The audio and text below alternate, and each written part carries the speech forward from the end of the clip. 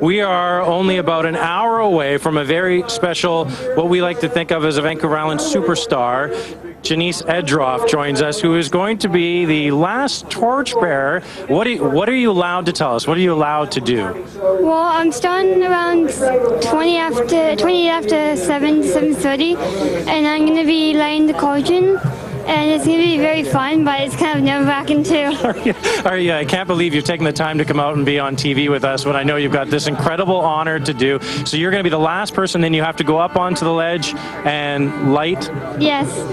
That cauldron, the white one that looks very similar to that. Yeah. And I've practiced that, but it's kind of, I had to practice. I don't know the timing yet, so I'm going to get help with that. Do you get another rehearsal, or have you just had the one? I've had two, but I'm getting help. By the time someone's going to tell me, okay, go now, you do it. So they're going to help you through it? Yeah. Is it heavy?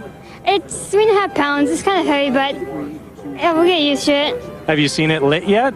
I've been on TV, but I can't wait to see it. Oh, it's going to be really exciting. Well, Jeenece, I just think it's so fantastic that you have this opportunity, and we're all so proud of you here on Vancouver Island. I imagine this must be just a great highlight, and it couldn't happen to such a great person. You're really special to Vancouver Island. We're all so proud of you.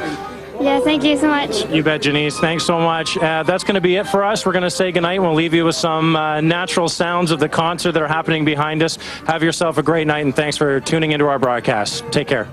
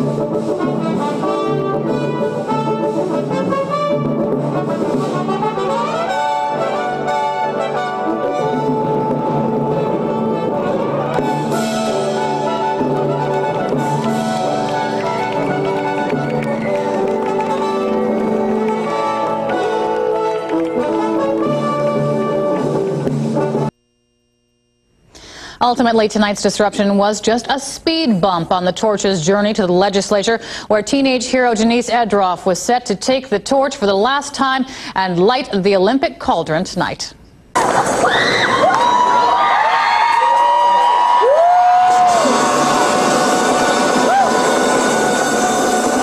Neither the rain nor the protesters could dampen the Olympic spirit, lit along with the cauldron by Jeenece Edroff at the legislature in downtown Victoria tonight.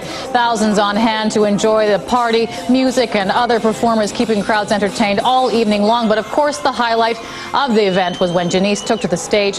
The 15-year-old fundraising phenom suffers from neurofibromatosis and was chosen to be the final torchbearer of the day because she is said to truly represent the spirit of the community. Her participation a perfect end to a terrific torch relay kickoff party.